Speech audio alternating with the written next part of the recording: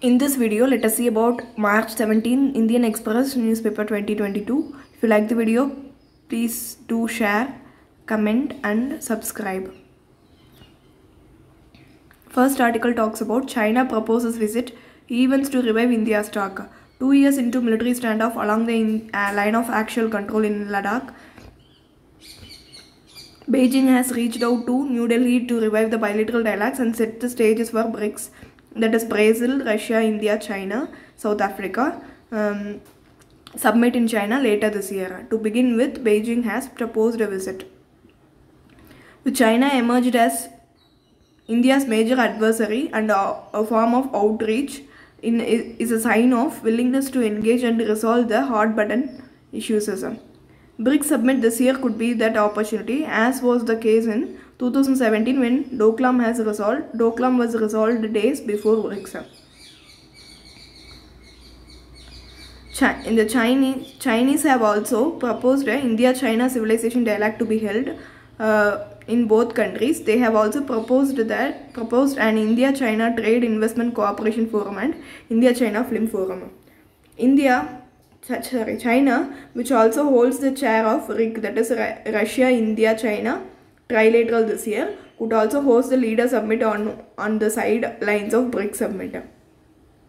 While India has always maintained that border situation has adversely impacted the bilateral ties, China has insisted that the border dispute should be handled appropriately and the larger picture of the bilateral ties should be kept in mind. He also said Jaishankar has described the three mutuals as mutual respect, mutual sensitivity, mutual interest. Said these were the determining factors for the ties.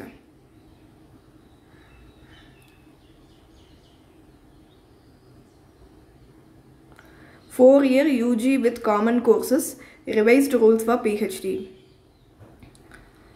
Lack of multidisciplinary flavor. Now industries look for human resources with multiple capacities rather than specialists in one particular field. As per the proposed structure for 4-year UG courses, students will study a set of common introductory courses in the natural sciences, humanity, social sciences during the first 3 semesters regardless of what they choose to specialize in. Both the academic interest of the students and his or her performance in the first 3 semesters will be considered for allocating the disciplinary or interdisciplinary major. House panel for removing the caste-based payment method. To withdraw the caste-based wage payment provision under MNREGA and restore the single fund transfer order FTO without segregating beneficiaries on caste line. On the basis of caste, that is, in the order of priority starting from SC/ST to the remaining others, the audacious practice of wage being paid on. The report states the scheme of MNREGA draws its origin from the statutory source, that is MNREGA Act 2005. The Act in discussing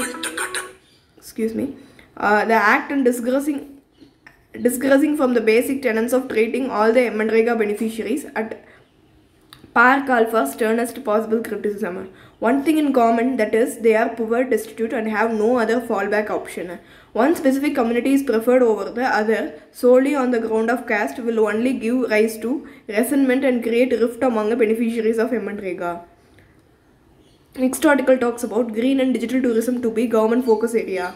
Green and digital tourism will be the government's key focus for the next decade as per the draft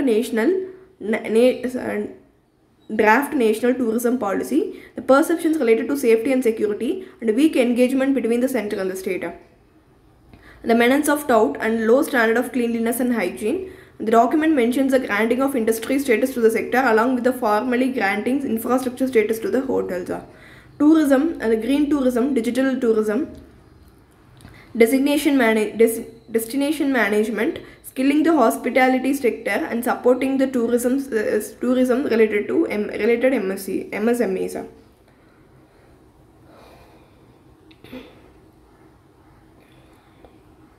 Next article is all about Sri Lankan minister in Delhi, India eyes Jaffna Airport Harbour project. 1 billion emergency credit line to Sri Lanka for food and essential commodities. will push Colombo for the finalization of early proposals on the joint development of Palay Airport, Palali Airport and Kansi Santurai Harbour, both in Jaffna Peninsula close to Tamil Nadu coast.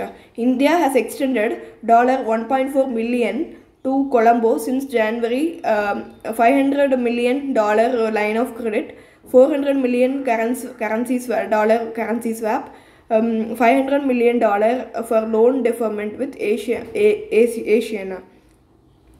Delhi also wants in Lanka to implement in letter and spirit the 13th Amendment to the island nations constitutions on the political devolution to the Tamil dominated north and east. India's neighborhood first policy and maritime saga, that is security and growth for all in the region doctrine, noted the potential for increasing bilateral tourist flows, including through joint promotion of Buddhist and Ramayan security. But two sides are also looking at restarting a ferry service between Talaimanar in northwestern Sri Lanka and Rameshwaram in Tamil Nadu. In India's portfolio in Tamil dominated northeast and the theatre of its 3-decade civil war that ended in 2009, agreement between National Thermal Power Corporation and Ceylon Electricity Board to set up a solar power plant at Sampur, Trincomalee.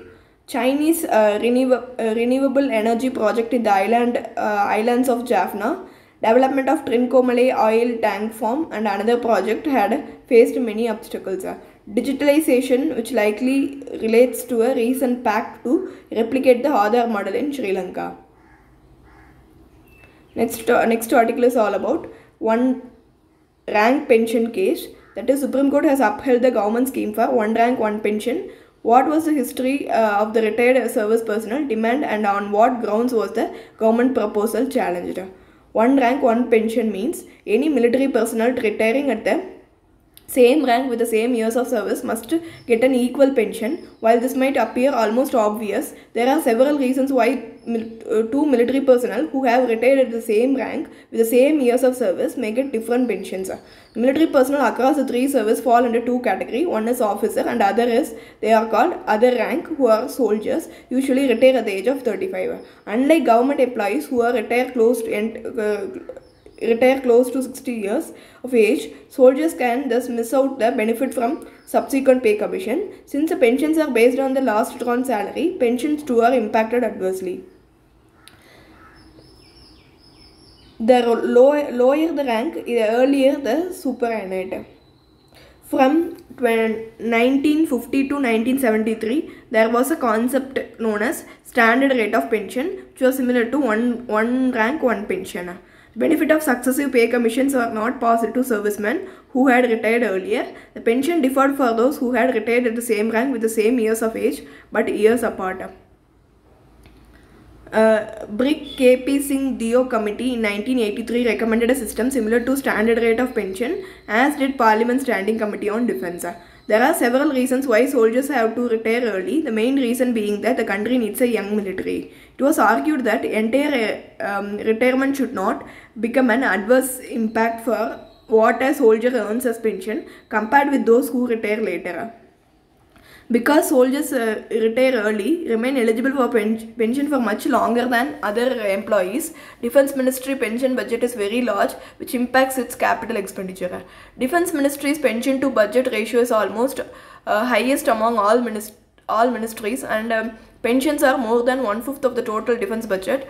The retired defence personnel also have the largest share in the pension among all retired government employees.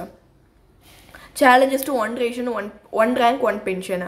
They submitted that the government had altered initial definition of one rank one pension instead of automatic revision of the rate of pension, under which any future rising pension rates could be passed on to past pensioner. The revision could now take place into periodic interval.